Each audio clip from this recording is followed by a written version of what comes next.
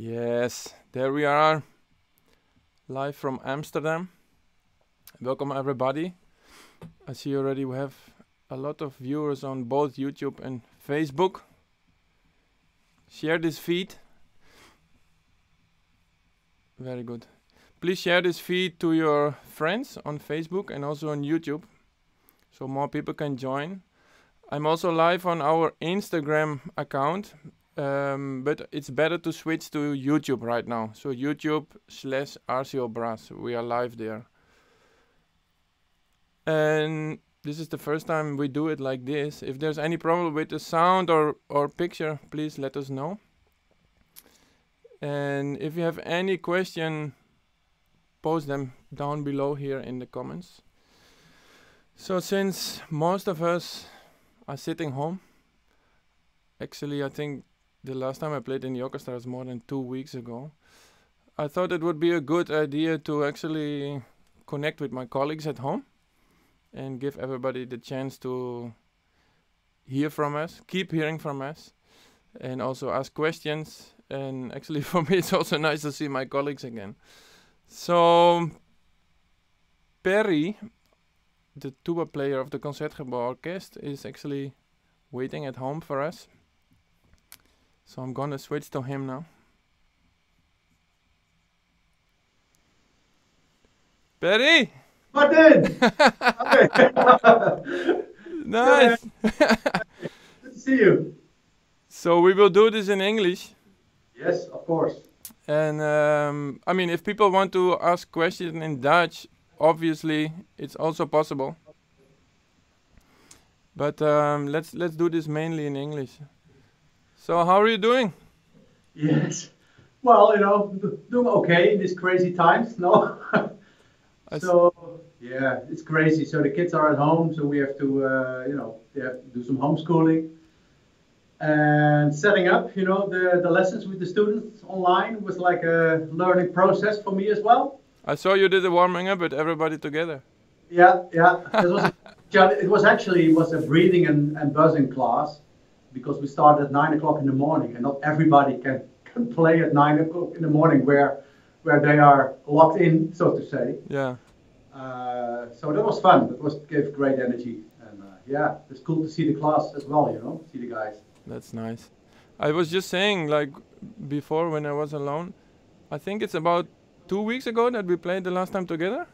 Oh man, it was the Tchaikovsky 6, right? Yeah. That was nice. Man, it was so bad because we had so much fun, that Wednesday night. Yes.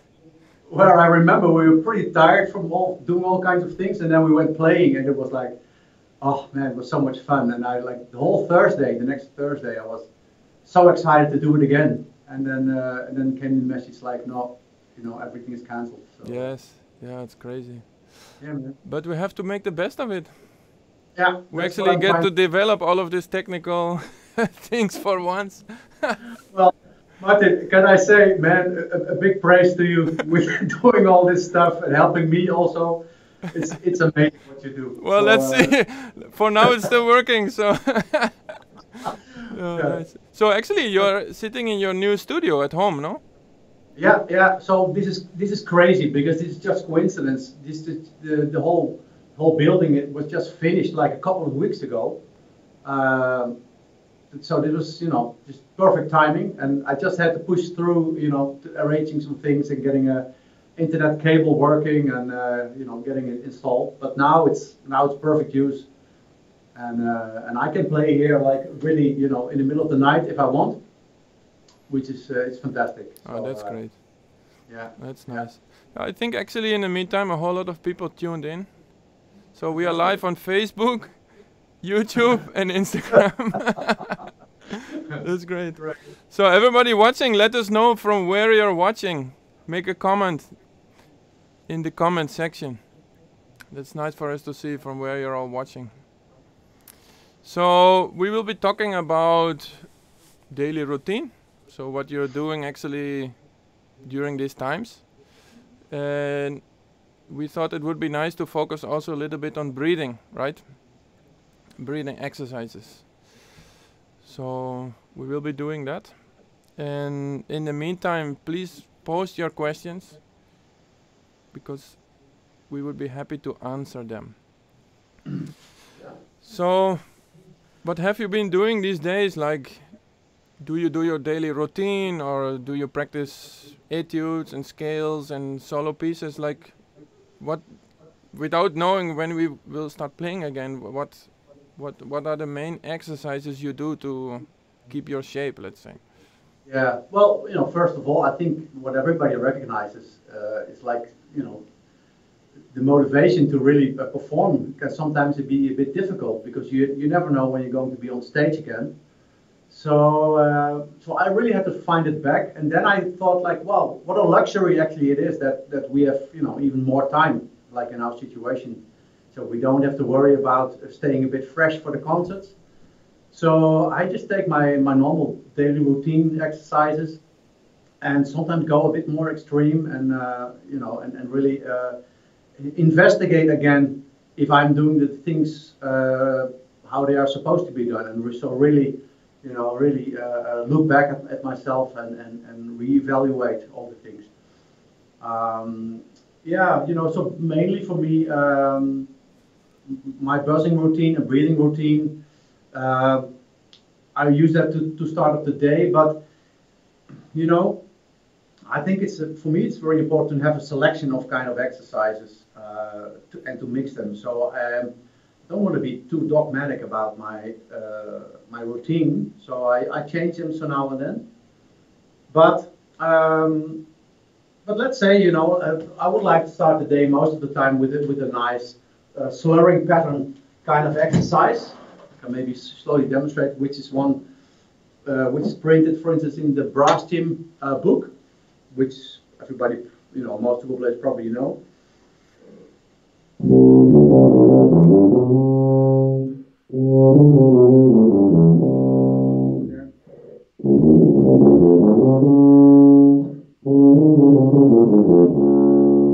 Go up and then go down as high and as low as you possibly can.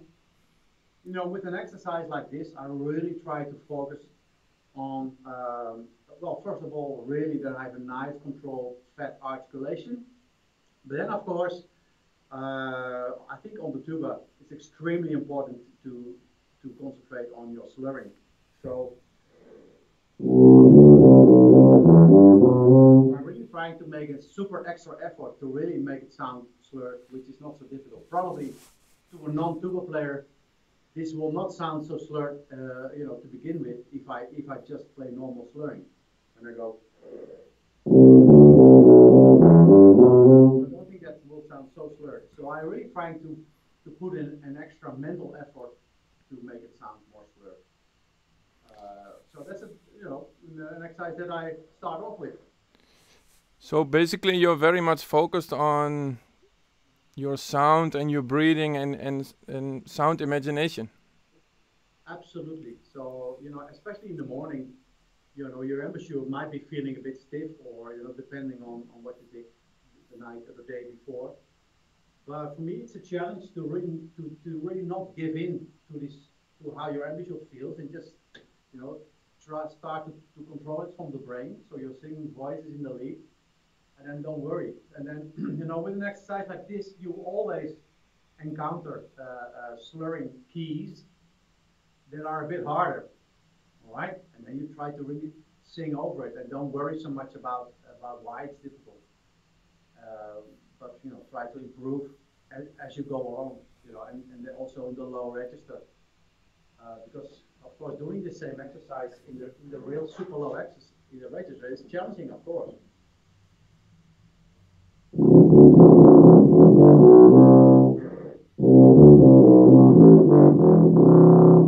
Yeah, but this is cool to do, to really make it as smooth as you possibly can, right? I think that's the biggest challenge. Nice. Yeah. In the meantime, I want to, it's incredible from where the people are watching. I see from USA, from Brazil, Belgium, Yes. Spain, Thailand, Mexico. Of course, a lot of people from the Netherlands. Welkom allemaal. Yeah. Dominican Republic, Lebanon, Italy, Japan, Wow. Macedonia, Galicia. Oh, that's in Spain. Getting nervous, Martin. All over the world. Great. And again, for everybody watching, post your comments in the YouTube comment section or on the Facebook comment section. That's great. This is fun. Nice. Nice to hear you play again. Oh man, I miss your sound too. I have a little surprise just to give us a little memory of how it was to play in the orchestra again. Just 1 second. Oh man, don't do it.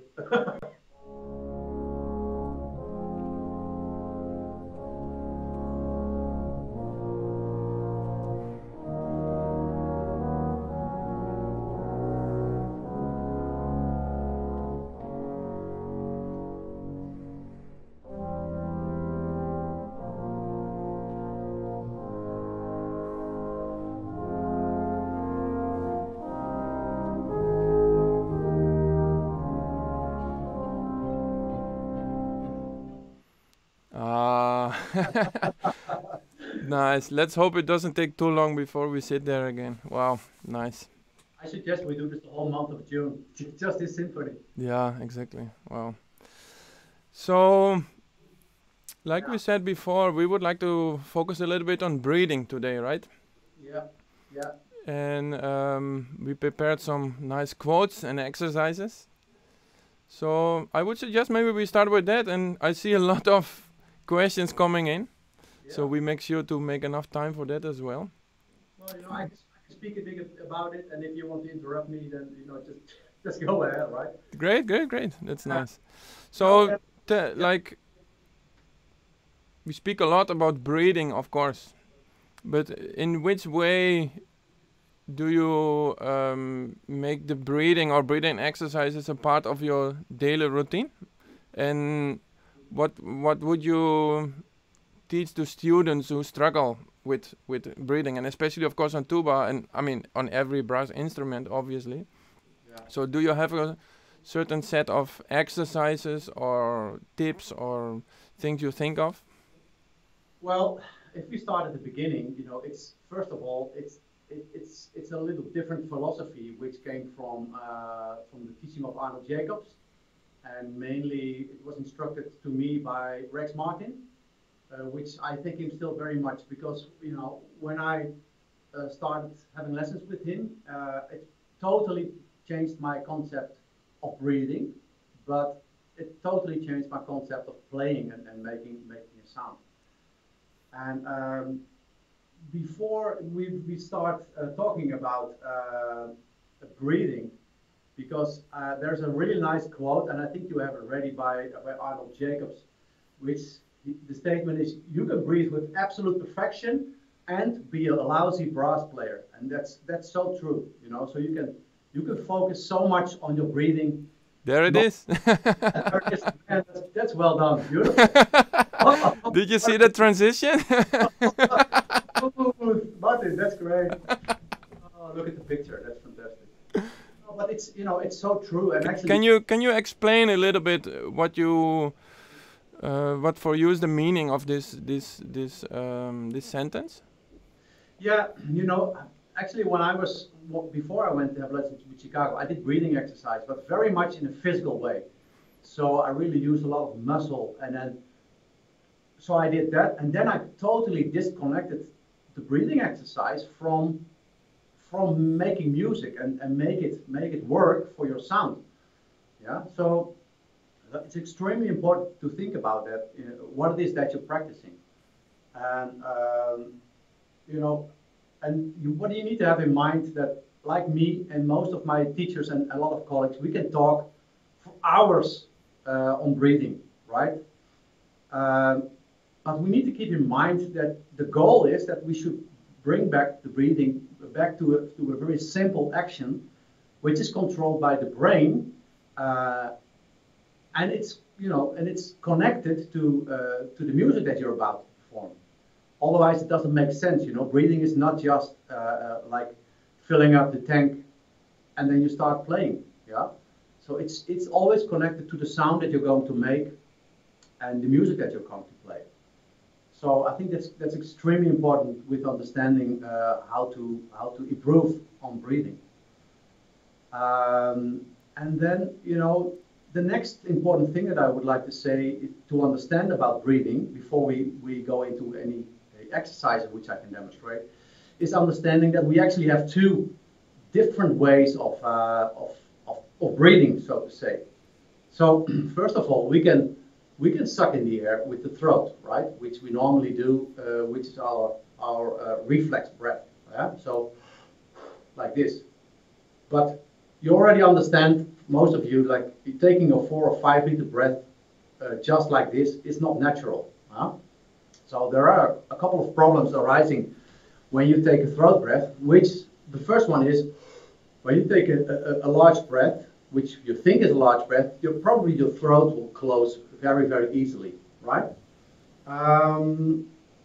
Yeah, so, the question is, the other way of breathing is actually sucking the air in with the lips, right? Which is going to be like this, yeah? And there's something very interesting about this. If you feel, I will stand up a bit. If you feel here in your breathing motion, if you suck in the air with the throat, move back a little bit, like this. Yeah, with the throat, you actually need these muscles to pull and push the air. Now, if you move the air here at the lips, so you suck in the air with the lips, and then you blow from the lips. Now we'll go sideways, which I'm sorry, I just ate too much of it, but you can see actually how this whole breathing system just is not, these muscles, you don't have to really use them consciously anymore. And one of the sentences that Rex Martin told me, which I'll never forget, is actually below your chin, you are just a stupid breathing bag, which is so completely true, right? So here you focus the intake and blowing, but here you're just like a bag. So of course your posture needs to be right, you need to sit straight or stand straight, yeah, but all control is here at the lips. All right, so that's for some people really a bit different. Now, there are some advantages, and of course we only have a short amount of time today, but this is, I'm giving it kind of compact. But if you look at my embouchure, for instance, when I take the suction breath in and then moving into blowing out, I hope you can see it. So this is in.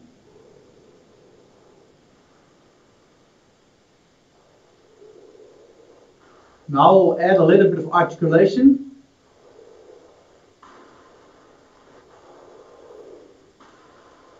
You can see that actually my embouchure, the shape just stays the same. So for most tuba players, they have problems with articulation because, with the throat breath, what happens is, first of all, the embouchure is much wider, and then we need to be back into the shape of low playing again, right? So when we don't hit the core on a low F, for me that's like a kicks too, right? That's missing a note. So if you experiment a little bit with this, you will notice that your articulations start to become much more precise and clear. Martin, are you still there? Oh yeah. I'm here. Yeah, I'm checking all the comments and questions. No, I was, and at the same time enjoying your story. If it's boring, then let me know. No, it's not at all. No, I was looking how many people were watching. I think it's about 300 on all the platforms together. So did you ever give a masterclass to 300 people at the same time? No, never.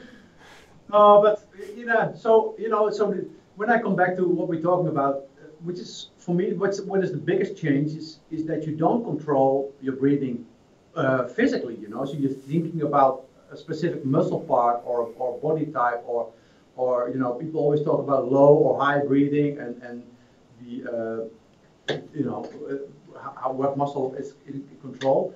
But if you just focus on the sound, right? So you mean focus on the sound in your mouth? Exactly. Okay. Yeah. So when I do breathing exercises, and you could take any kind of pattern rhythmically, and I think you have some ready, which is the Charlie Vernon exercises. Yes, there it comes. Have them in. Oh man, fantastic. So maybe it's a good idea to have the people join at home. Yeah, let's do this. So I will put up the music, Yeah. and then maybe you can do the exercise together. So everybody at home, stand up. Right. There we go. There we go. Yeah. So before we start, I think it's extremely important to understand that we're focusing now on three things, right? First of all, we focus on where is the airflow, right? Is it here at the lips or is it the throat? That's something that you can judge. The second one is also important. What is the color of the flow? So is it high pitched or cold, or is it warm and dark, right? And then the third one that you can focus on at the same time is what is the shape of the breath. So most people always go, like for instance with the first exercise, we go, and then we're already full, or maybe we do, which, you know, and then the shape of the airflow is like a diminuendo, yeah? So what we try to focus on with the very first exercise, which I call slow motion exercise, yeah, it's a 4 beat in, 4 beat out exercise. We're trying to really listen to these three things that I just said. So place, color, and shape. That's extremely important. So I would just give 1, 2, 3, 4, and then we start together. And I will use my hands to show if we're in or out. Let's try this. See how this works. Let's go back to the camera a bit. There we go. Yes. So we have 1, 2, 3, 4, and.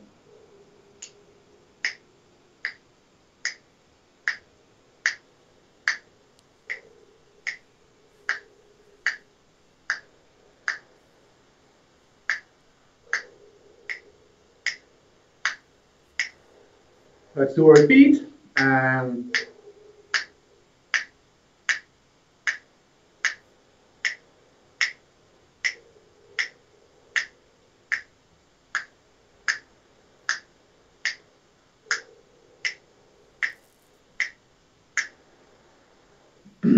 then we stop. So it's very important actually when you do these breathing exercises to have a little bit of water around. You know, let's do it like this. Yeah. So I hope you were able to already monitor this, and maybe you were so focused on, you know, listening to your breathing that you totally forgot what is going on here. That's actually what it's supposed to be. So make sure your posture is you're tall, all right? And one tip of advice for those that have difficulties of finding the difference between the suction breath with the lips and the throat breath, you know, if you take your hand, your fingers, and you just suck the air past the hand, you will notice you get a little bit more amplified suction sound, right? So it's interesting. If you have this sound, if you compare it with the open sound, it will be. So it's pretty warm. And actually, one of my great friends and colleagues, Stephen Mead, suggests that you will do the same with blowing out. So you really blow against the hand as well, which is a bit helpful for focusing where the air is. Okay, so I hope still everybody is standing straight. Let's just do the next exercise. All right, there we go. As you can see, we're shortening it down to 1 beat.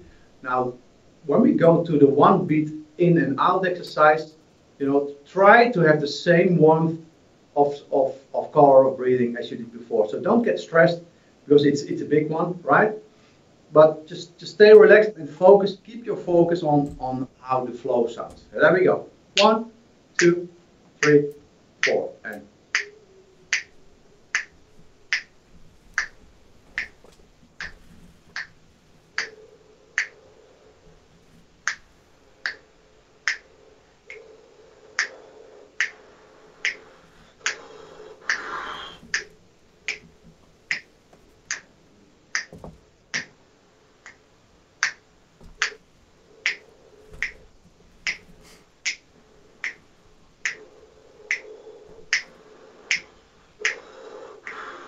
Like this, very good. Okay. So extremely important is that you have your concentration at the moment where the air changes, right? So you should really avoid a lock in. Yeah? So you are too full and then automatically the throat just closes, and then to blow out you have to first release the air. Okay? Good.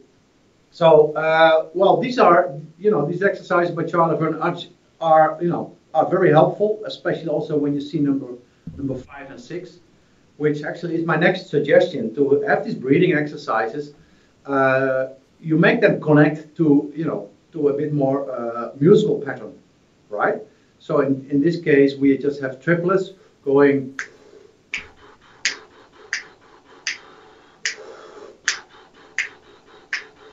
Yeah, so you use articulation a little bit, right? So then you can actually move the breathing exercises, which for me is extremely important. You connect them to a musical idea. So for instance, if you take the rhythmical pattern of Ride of the Valkyries, which is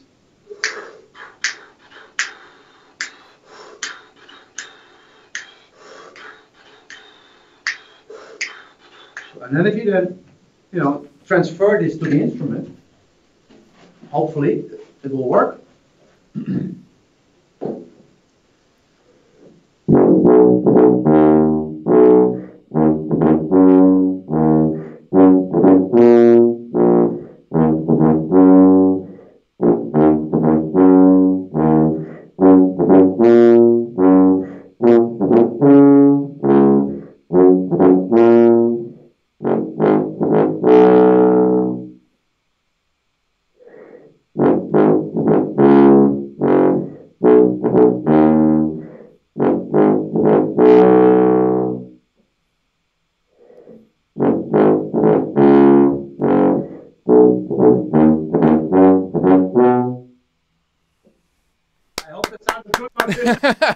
Bravo! I missed that fat sound. Nice, Yeah. nice. Yeah, cool. That's great. You want to continue to the exercise? No, I think that's fine because, Okay. you know, the exercises by Charlie Verne are just you know, like an example. So I think it's extremely important to be creative and design your own breathing exercises that you would like. You know, a small breathing exercise that's not really printed, which I really like, is this one. Definitely this one comes from Rex Martin, which I think has a name. I think he just tuned in on YouTube actually. Really? Yeah. Oh, Rex! I hope I say the right things. Anyway, this exercise is really nice, where you know, you start. This is not, you're not focusing so much about if you have a full breath or no, but it's about the speed of moving the air back and forth here at the lips, which goes like this.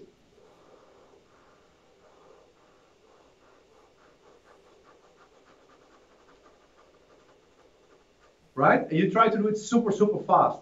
And as you will notice, if you try to do this with the throat, that's almost impossible. And actually, all your muscles will tend up, right? And of course, you know, with this different way of breathing, you everybody needs to discover what the advantages are to themselves. But for me, the main goal is, you know, to have my breathing system as relaxed as I possibly can, to do the extreme things that we need to do sometimes. Okay? Yeah, that's nicely said. And how do you think about the timing of the breathing? Like, do you adjust the timing of your breathing to the music you're playing, or you? Of course, when you're in the middle of the phrase, you have sometimes no time at all to breathe. But when starting the phrase, do you really connect the timing of the breathing to the tempo of the music? Absolutely, definitely, yeah. So, for example, the excerpt that you just played, the Wagner. Yeah. So you prepare mentally the tempo, and how can you show how you would breathe then in terms of tempo? You mean as the breathing exercises, right? Yeah. So how's your first breath starting the excerpt? Because I find that many students are often struggling with starting an excerpt directly in the right way, in the right tempo, and I find that it often has to do with the timing of the breathing. Yeah. Well, first of all, it starts with having the trust that that you get quantity with a very short breath, right?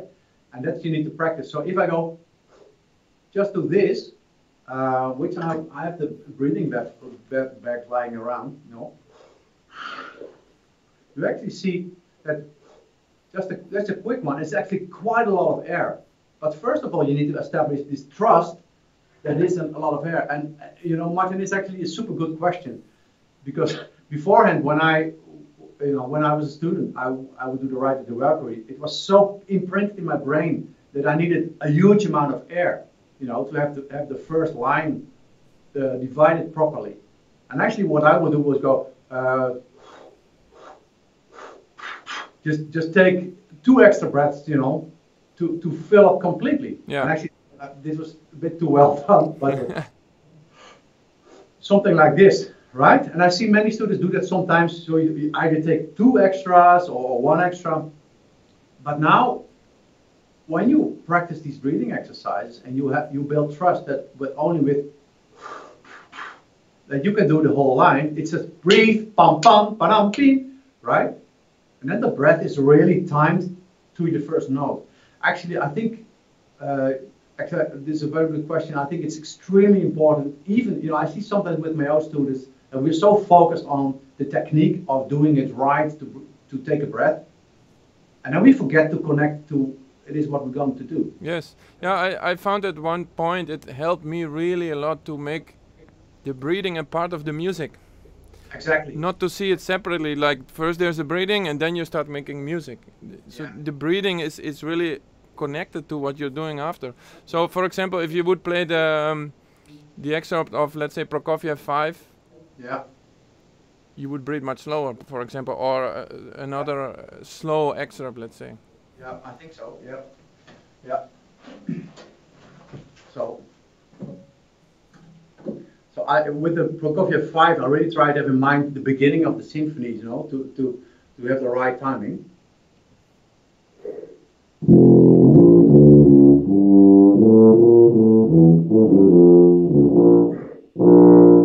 Like this. Maybe you could hear that actually the very starting breath was a relatively easy one, no? So if I could do it again, right?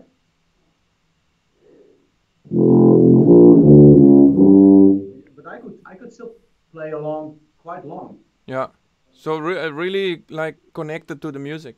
Really connected to the music. But I think you can only do this when you have trust that these relaxed breathings are actually enough air, And with relaxed breathings, of course, when we blow out, yeah, often, especially with long phrases, and I can imagine, especially on tuba, of course, you build up some tension while breathing out because you use the muscles in your body to actually get the air out. So, in terms of relaxation, it's really important with the breathing in, right? To not keep the tension, actually. Yeah, definitely.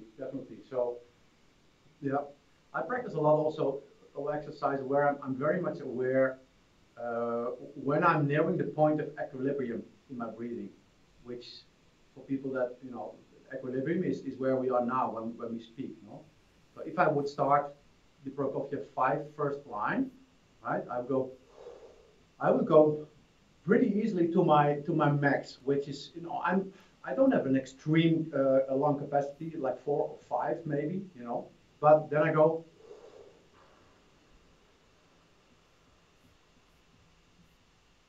And now I'm right at the point of equilibrium, and that's, I really try to divide my air. So when I go past that point, you can easily hear that my air moves up and these muscles start moving inward. Yeah. Right? So you actually avoid to come to that point as much as you can. Absolutely. Okay, that's a great point. That's nice. Yeah, yeah. But if you realize that on the positive side, if you breathe well, you have 4-5 liter breath, Yeah. which is good for most tuba players.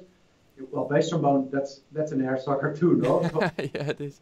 you need a lot of air there too. But it's extremely important because if you go past equilibrium, like you can sense these muscles go inward, first of all, then you need to release, and then you need to start breathing back in, which it makes it probable that you will not fill up to the same point again. Yeah. So you're getting into this kind of negative spiral of breathing. I think everybody recognizes this with ongoing lines. And then in case it happens because you have no time to breathe, or maybe your lung capacity is a bit smaller, then I find it's extremely important to focus on the relaxation with the breathing in. If you get past this, you know, because it happens sometimes. Of course, on concerts, suddenly you play much louder than in the rehearsals, or you have a jet lag and you just have issues breathing, or you're in a higher altitude place or whatever. So it can happen that suddenly you get past this feeling all the time. Yeah. The equilibrium, that's nicely said. But then it's important to really get rid of all the tension that you build up with the breathing in, right? Yeah, that's right. That's nice. And as you said, like these emergency breaths, you know, these quick ones, or when you really, so it's extreme. I think everybody recognizes, you know, like if you're a swimmer, if you swim in the water, like what the body does when you rise, you go. Yeah, exactly. And there's your throat breath. So you will have the same kind of effect when you are a bit in trouble playing, you know. So, but then I think the only way to control your breath better and not having this reflex breath, or I actually call it stress breath, because, you know, to put a negative kind of connotation to that breath, right? So for me that's a stress breath. Yeah.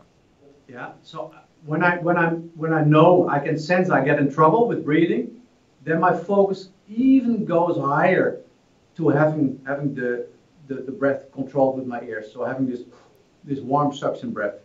Okay. That's nice. That will save me probably many times. Yeah. Great. Let's go to some questions. Actually, I think now altogether we have more than 400 people watching. So that's great. I see a lot of people from all over the world: South Korea, Costa Rica, Mexico, Thailand, United States. A lot from the Netherlands also. That's great. That's nice. Let's answer some questions. So everybody who's watching, post your questions either on YouTube chat or in Facebook chat, and we will go through them and answer them as good as possible. So, hey, actually we should try some playing together. Let's see if that works after. Let's try. So the people have some time to post their questions. I have no idea if the two sounds can go together, but we could try. I mean, what should we do? Like the Roshu one? Yeah. I'm not set up in terms of sound, but let's see.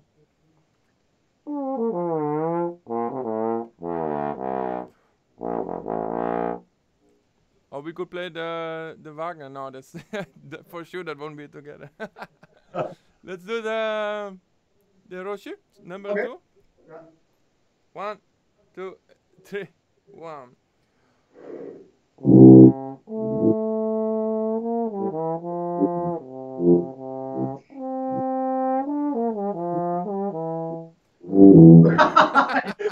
You had a Doppler effect. I think that the two sounds don't mix also.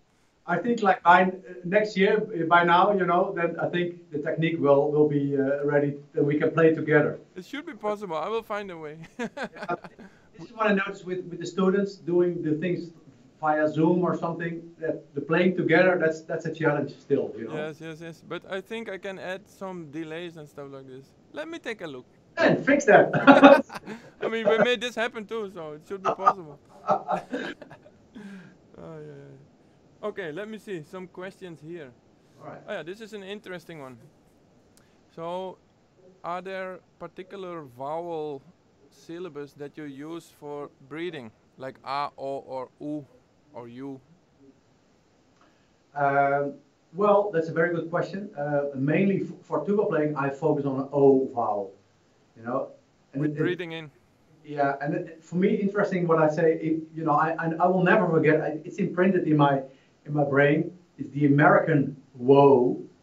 If you say whoa, like Rex Martin says it, it's just beautiful. But if you do it whoa, bang, then the embouchure is ready to have this really warm suction. So either you focus on this vowel, right? Or you just, or just, if I, you know, maybe I do it in a microphone, I go close to the microphone and have this warm suction. Maybe you hear it. Could you hear it, Martin, or not? I'm not sure if I want to hear it, but yes. Maybe we're thrown out by YouTube for doing this. Yeah. Anyway, so it's either the vowel or it's focused on the color of the flow. Okay. Right. I witnessed an interesting day of teaching with Christian Steenstrup, right? A very nice brass coach as well, which actually he kind of he speaks in the same language, if I say, but he translates the color of the flows to your instrument, right? So, well, this is tuba, really nice dark color, and he says trombone, still warm, higher pitched, euphonium probably as well, then going to horn, a bit higher up, and so on. And he's a trumpet player, so he uses this kind of a bit higher pitched, but still the air is controlled here. Okay. And talking about vowels, I Yeah. remember we talked about that just between the two of us a while ago. But do you think different vowels in middle, high, and low register in terms of playing? Do you think ta ta ta or tu tu tu or ti ti ti? No, actually, or I da always, da da or do do do di di di? I will keep it the same everywhere, you know, and actually, So now you come no to it. matter which register, you always have the same vowel in your head. Yeah, yeah. So it's the pitch for me that changes, but the vowel stays the same. Yeah. And this, you know, for instance, if I do buzzing exercises where I want to connect my different embouchure shapes through the register, right? If I go, I think it was could have been a pedal C. I hope so. Yeah, it was. Show off. So when I go from this pedal C to the low C, I sing do. So sing the glissando, but I keep the O shape the same. Then to the higher octave. Whenever higher. So for me, the vowel is constant. Okay. But it's, you know, it's interesting that just it's not that you know, if I speak about an O shape, doesn't mean your embouchure is always going to look like an O, right? It's just the mental input that will control the embouchure, and you will have different kinds of embouchure shapes, but you don't notice it so much. Okay. Sure. And in terms of that's a question I saw also coming by a couple of times. In terms of tongue placement. Yeah. So you say you think ta ta ta or da da da probably. Yeah. Yeah. And da da da. And when you play high, is your tongue on a different position than when you play, let's say, in the low pedal register? Well, you know, if you really try to work on your playing in the philosophy of Arne Jacobs, you will never ever think of you know, positions of the tongue. You will just sing the vowel that you want to use. So either da or a very da, an active D, or maybe ta, and you really don't have to think about where your tongue is, right? And if you go higher, if you ta, automatically the tongue will do what it needs to do. So I think that's a much more healthy approach to controlling your articulations. So right? it's important to connect to the natural as much as possible. So to the natural speech. Exactly. And this, you know, to be honest, and I can share it. I don't mind sharing this with people. This is exactly one of the reasons why I went to see Rex Martin for lessons, because I was so focused on my tonguing and on my tongue placement and how I should do this, that at some point my tongue became actually a blockage, right? So it really was locking in my mouth, either here through the lips, or even behind the teeth, because I was over focused on the physical thing.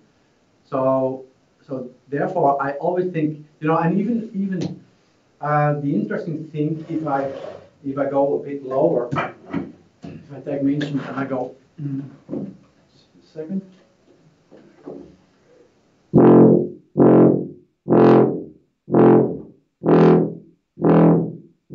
The low register, I'm not even sure, if I'm using my tongue, yes or no. So,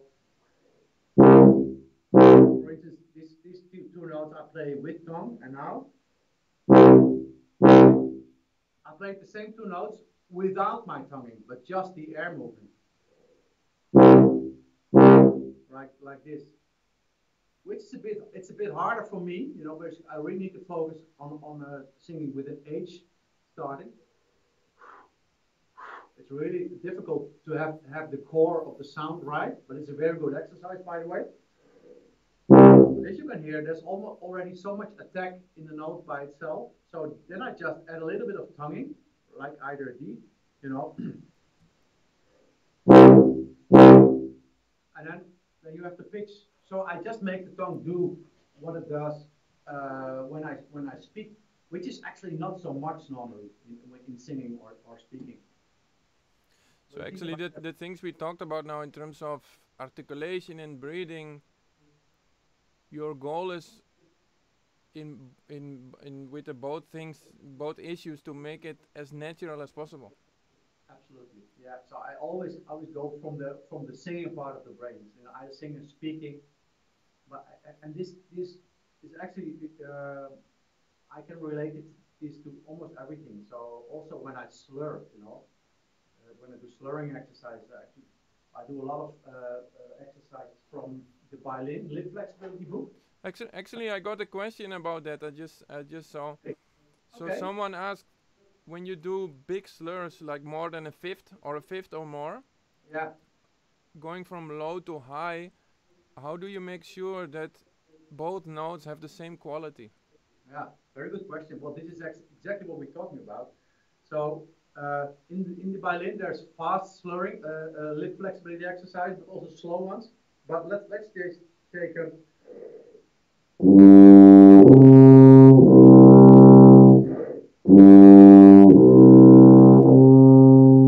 So I think something very interesting. When I do this exercise, I try to focus on what I call a horizontal airflow. So my airflow goes.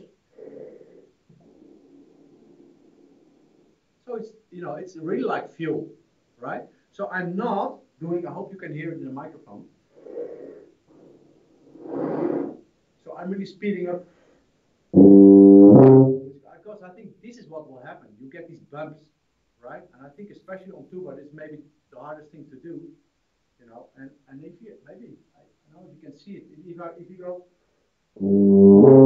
if you slur to the next one, you see that this muscle just kicks in, right? But if you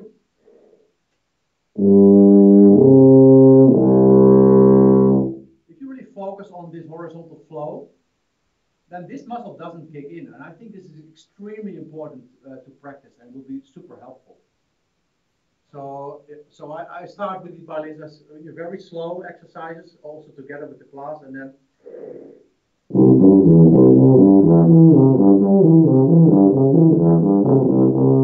And then go a bit faster only when you are in control of this flow, basically. You think that helps, Martin? Yes, that's great. That's nice. Yeah. I had another question about because you say you make mouthpiece buzzing a part of your routine, right? Yeah. Well, normally my normal life is I wake up at 6:30 in the Oh yeah, morning. that's a nice that's a nice story. And at 7 I'm in the car, right?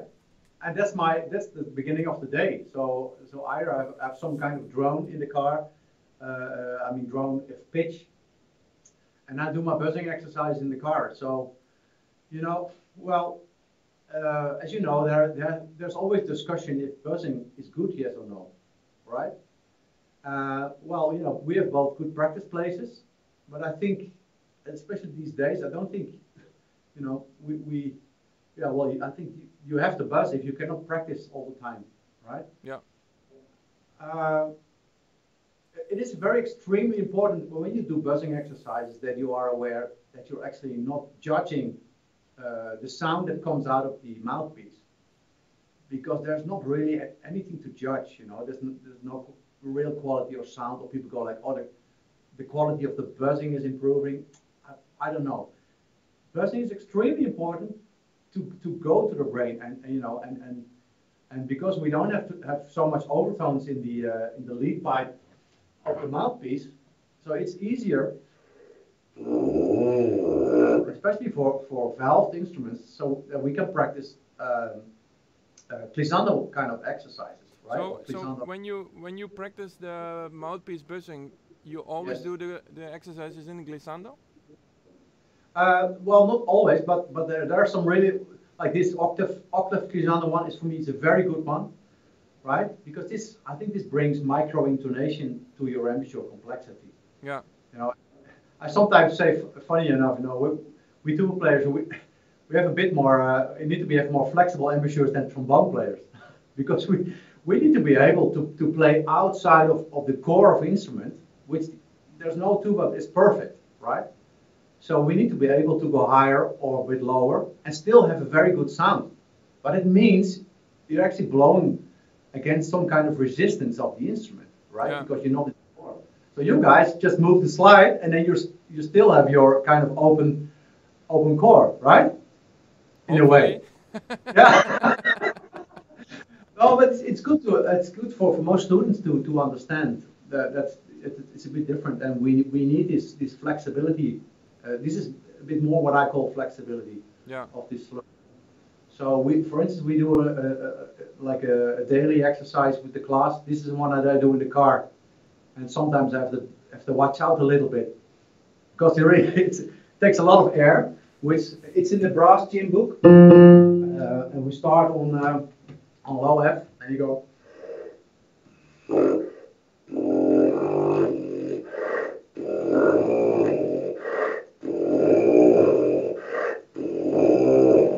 And so on and so on. You finish that one, and then you go to doing this in E. Then you go one step up, G. Then you go to low E flat, and then you build up until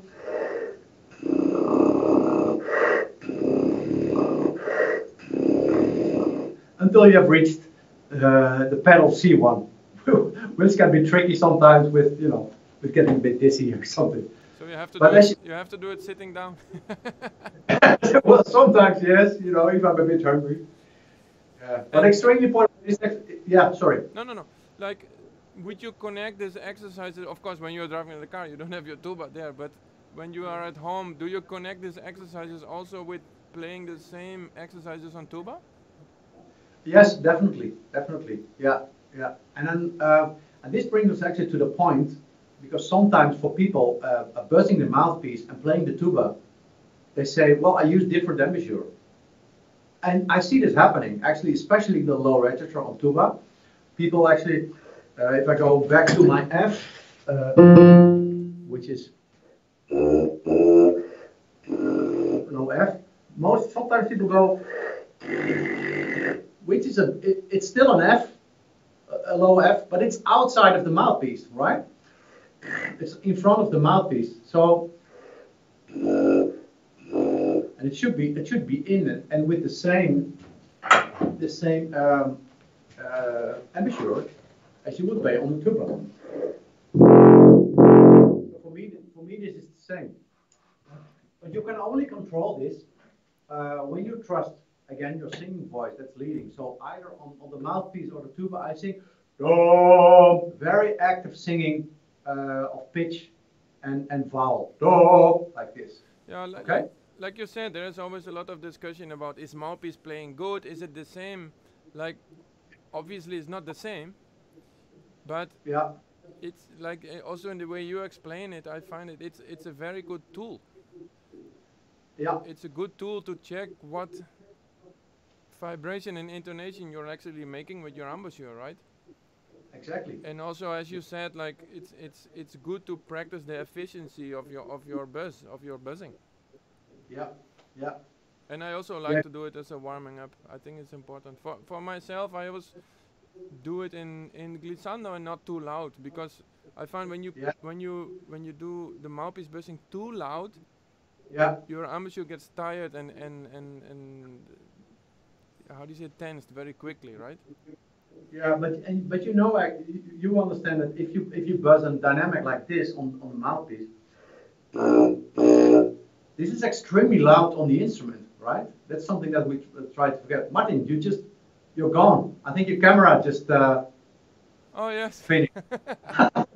You go in black. Oh Oh, yes. there. I was a blow there.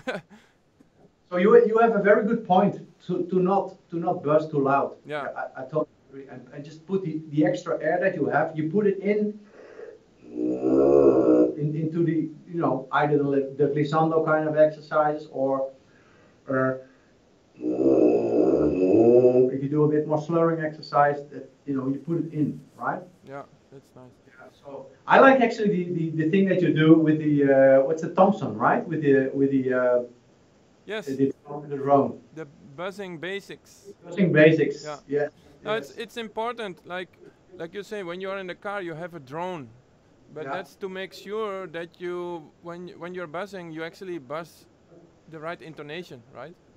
Exactly. So Yes. it's not about just making your lips vibrate, but it's making your lips vibrate in the right intonation.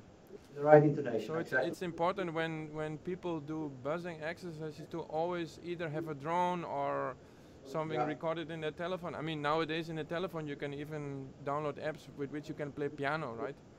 So Yeah. so a digital piano or like a real piano. It's important to always have a reference of intonation when you're buzzing. Yeah. And there's some other. So you have the Thompson book, which is really cool, and Yeah. we discussed it some weeks ago. Now you use the B flat one, and I if somebody can send me the C major, I would like to see that. That would be helpful. Uh, Other tools that I use is the tuning CD, actually, which is a very cool tool, Okay. which kind of gives kind of the relative pitches to all the chromatic notes in a tone base, so to say. So you can have all 12 keys, which is good. And another one which is a bit more friendly sound is the cello drums.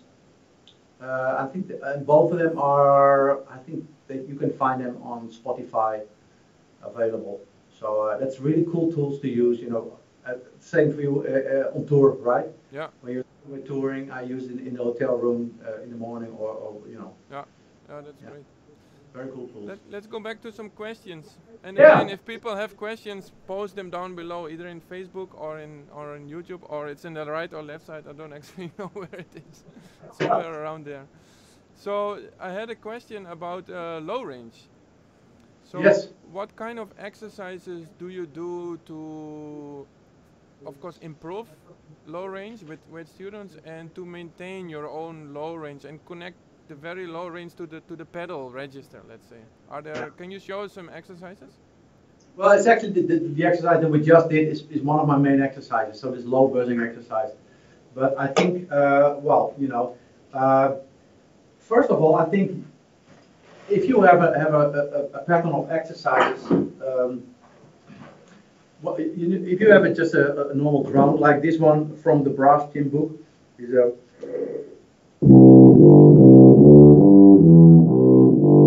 you take this one, and this is easy for me, you know, like starting on C, just going to low G.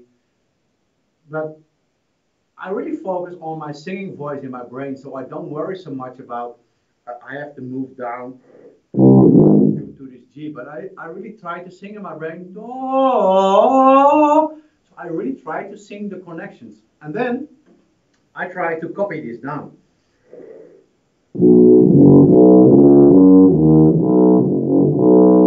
As much as I possibly can. Now, when you get a bit lower, probably what you will notice is you will get signals from the brain like, oh, this is difficult, now you get in trouble. And you will not trust in yourself that you can slur equally easy to a pedal C, for instance.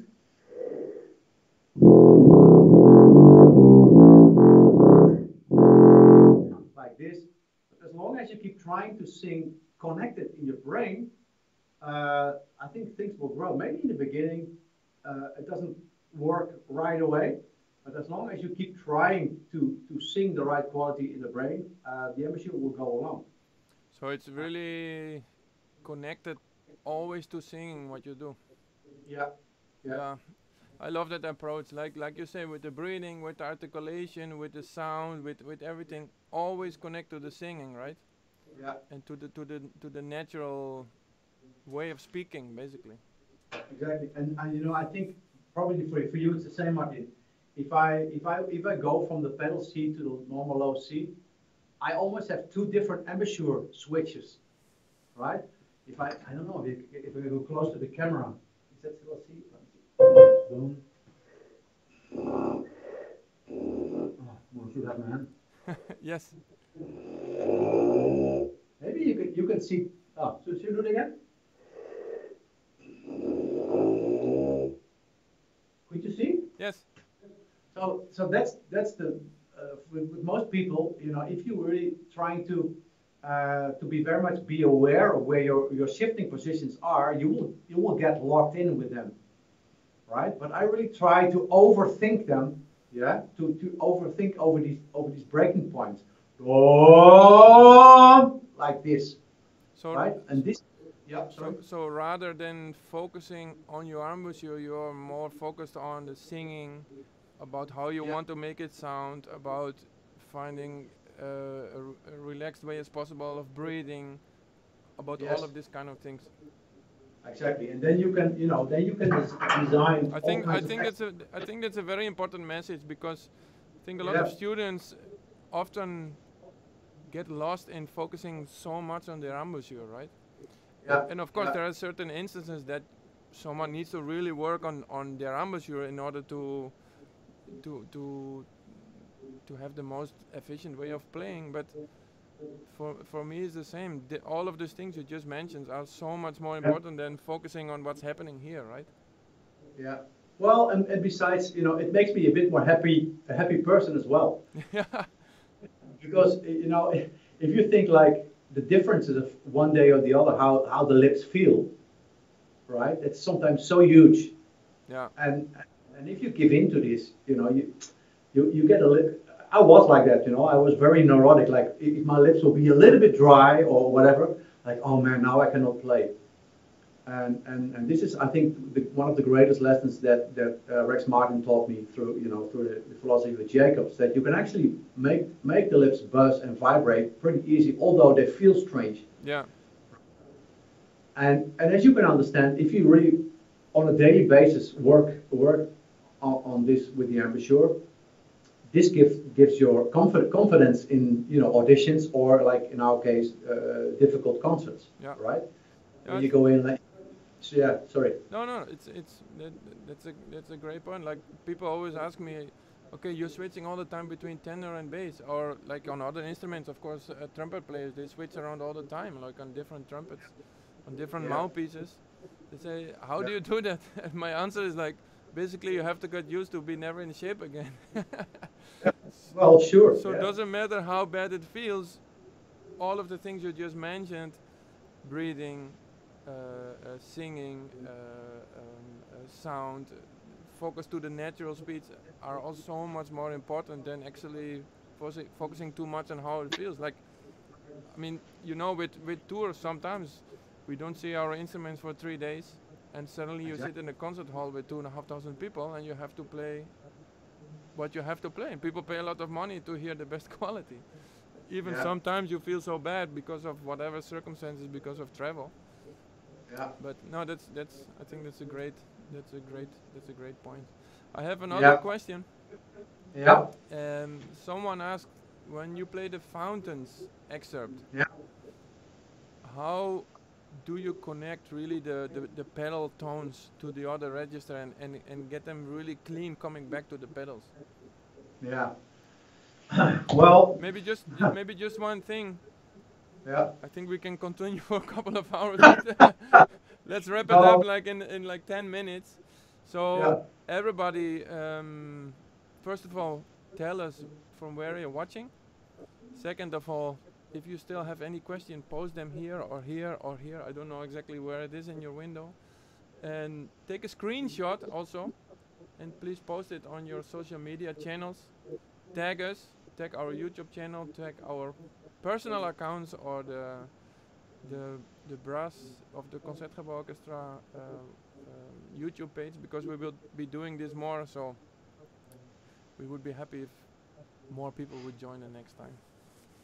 Anyway, so post your questions. Let us know from where you're watching. And now we continue to the Respighi. Yeah. You know, well, also with this excerpt begins with getting rid of a low E. Is low. It's a low note. You know, it's. I think you should look at it as a middle register note on a tuba, right?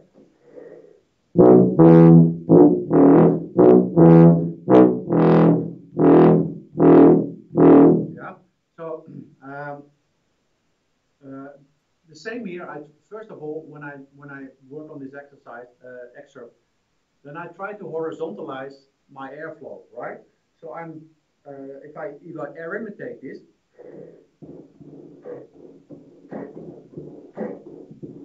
yeah.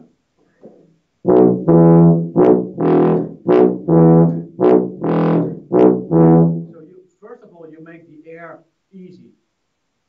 Our reflex is to really to kick in the body into this low E, and then actually what happens, it backfires, yeah.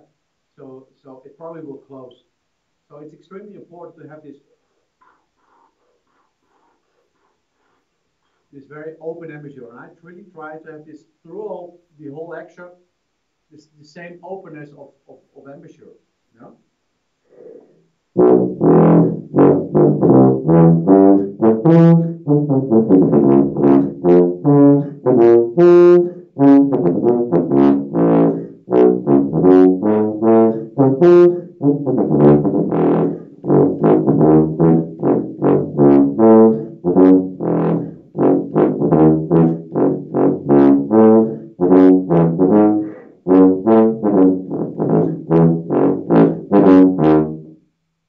I hope it was okay.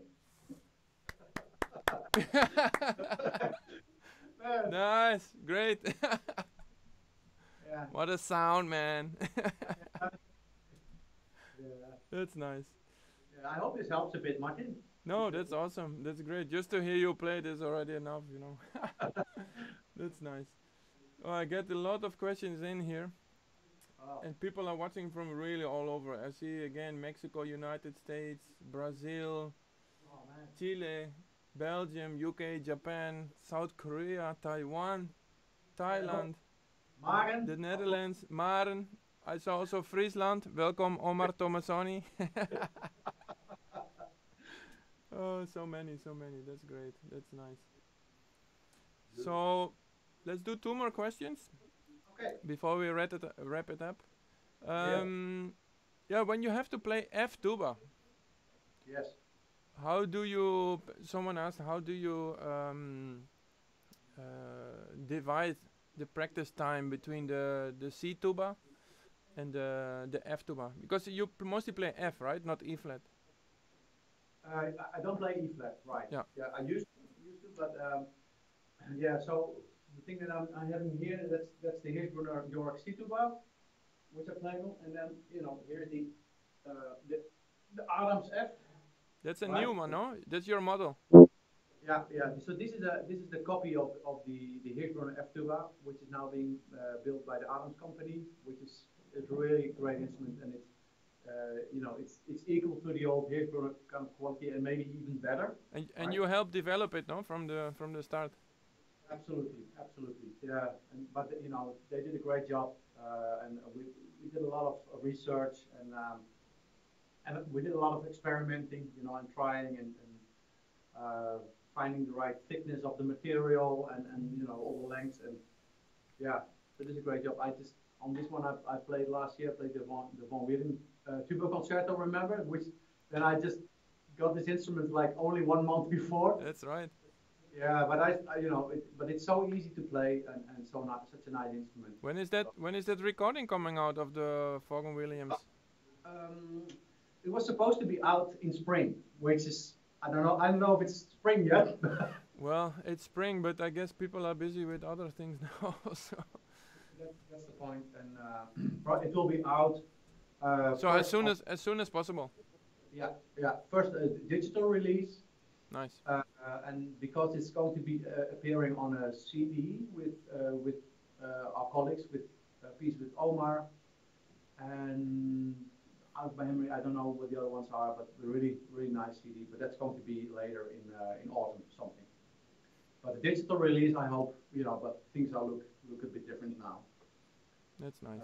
So, in terms of practicing, if you have been playing the C tuba for a long time and like the F tuba is coming up, would you practice more F tuba than C tuba, or do you always keep C tuba your main instrument? No, I don't look at the both instrument like either one of the two is my main instrument. Okay. So, so in this case, it's really if I have time on the daily basis, I just try to mix them up. And in the beginning, years ago, that it was sometimes troublesome, but now it's a challenge to, if you go in with the same thought that we have been talking about for the last hour, then it's actually not so difficult anymore. Then you have your specific things that you have on your instruments, but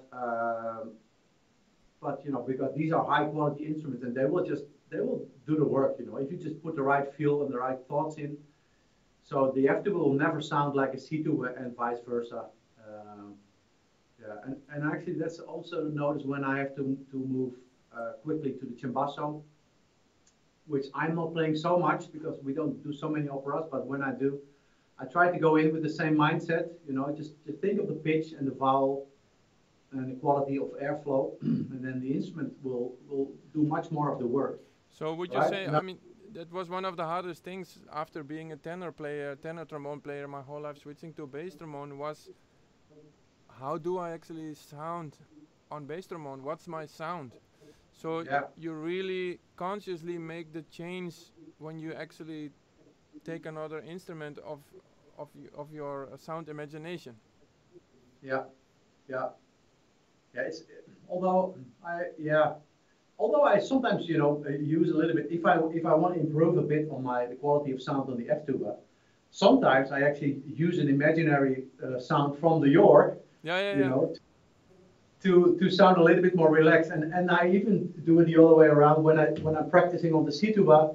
I take the B flat kind of sound for but just it's imaginary sound, right? Yeah, yeah, that's And it's interesting. helpful to improve on the quality a bit, right? But main thing is again focused on singing, Yeah. breathing, sound imagination.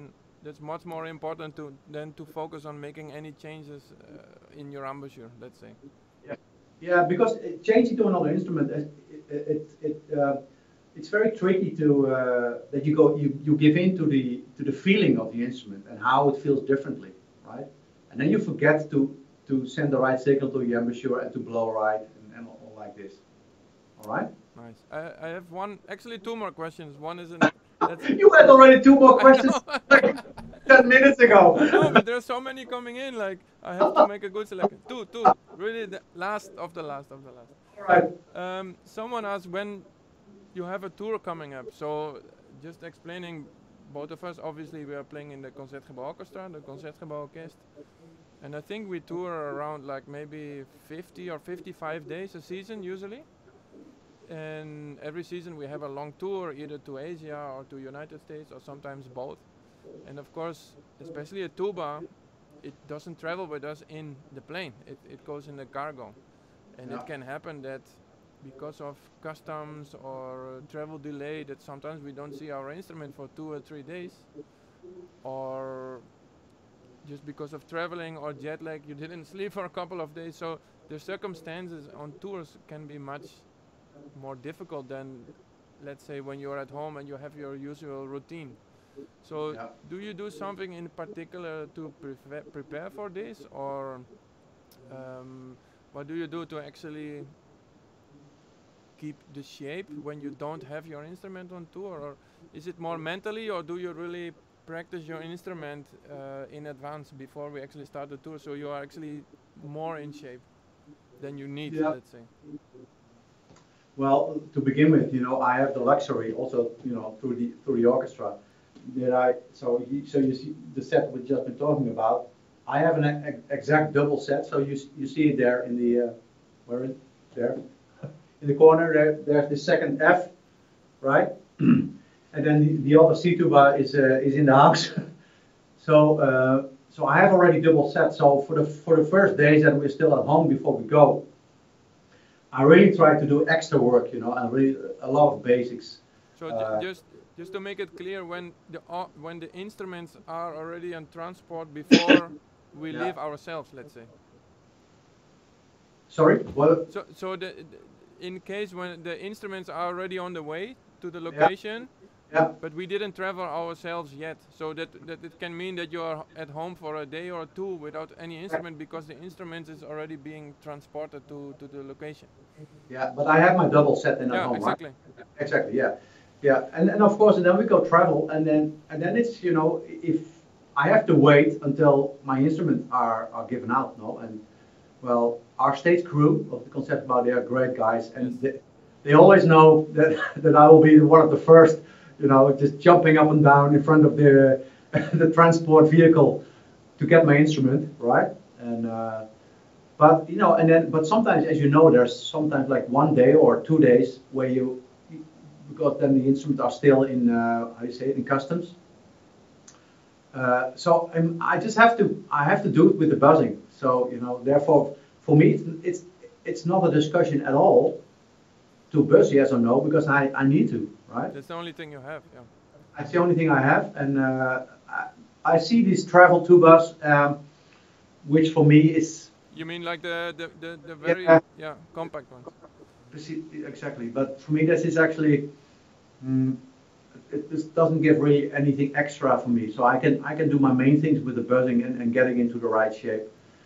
And then I have to be honest, when I go in on the day when I get my instrument, I have my set of, I go a bit more extreme in certain exercises. Okay. But this is experience with some exercise where I just know, okay, now I go a bit more extreme, either in the crescendo, decrescendo exercises, the loudness, the slurrings ones. So really go practice very intensely, take a very, very good rest, and hopefully I'm ready for that evening concert or whatever. Yeah. And then it actually connects to the things we have been talking about in the last hour. Yeah. Like not focusing too much on how you feel, but rather focusing on sound, singing, and breathing, right? Yeah, yeah. And this gives confidence as well, that it will be all right at some point. Of course, experience also plays a big part. Then the last question. Last question. Well, I think we could go on for like a couple of hours because there are so many questions coming in through YouTube and Facebook. So, I mean, this has been a lot of fun, and I think we should do it. We should do it again and keep doing it. Still, there are like all together like more than 400 people watching, so I think that's great. Fantastic. You're doing a great job, Martin. Fantastic. You can become a television host. Gets you something to do during these days, no? No, I found it a very interesting question. Like, being where you are now, what would be the number one advice that you would give to a 20-year-old Perry Hoogendijk? Yeah. In terms of practicing and playing, let's say. Yeah, and don't have in regard that we are in a corona crisis. So let's say we're have normal times, right? Yeah. Yeah. Well, if you're 20 years old, I would definitely, because the world has become so small. Well, before we got into the crisis, we have to see if we get out. But first of all, you have to go and meet all great teachers. All great books and music is around. Everything is one finger click away from you. So there's so much to learn. Everything is so close, but you have to be very much involved, and you have to build up your the quality of your musical mind, right, as much as you can. So listen to high quality tuba players, but even more important, I would say, listen to high quality music, whatever, violin, flute, symphony orchestras, the best you can listen to, because you're really feeding your brain with doing that. So I think that's extremely important. And then, you know, the competition is huge these days, right? So there's no time to lose if you want to win a job in an orchestra. And then, you know, and so if you want to focus on this, becoming an orchestra player, then you should have full focus on doing this and you know, trying to understand what it takes to win an audition, which is kind of a competitive thing, right? But at the same time, you should really consider being creative with all kinds of projects. You know, if I look at my students, they are super creative with doing projects with electronics or combining dance or theater or whatever. You know, or maybe even, you know, something that I never had a chance to work on is like have some jazz experience, you know. Yeah. So I think you need to be flexible these days, even more than in the times that I was a young student. That's nice. That's great. Yeah.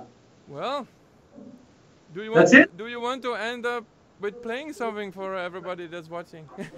Sorry for putting you on the spot, but well, I think I played a lot, no? no, that's true. Okay. I think I'm done. I think it was good, great. So I mean, that was a question that I saw coming a couple of times. That's why I asked. No, great, nice. So I think we can tell to everyone: be healthy, stay healthy, stay inside during these difficult times. Yeah. And well, we will try to do this more. The plan is to have every brass player of the section of the Concertgebouworkest do a live stream.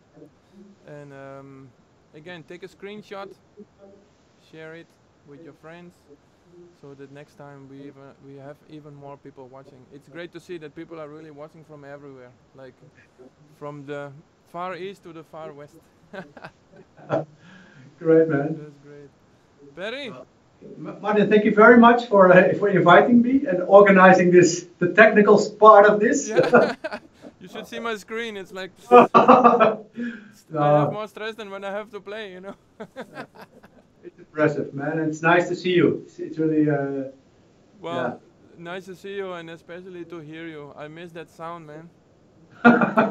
Don't worry, man. Let's hope we don't have to wait too long to play together again.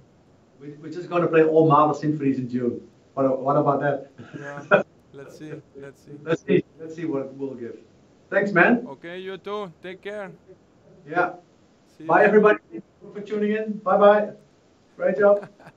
Don't forget to share. Ciao.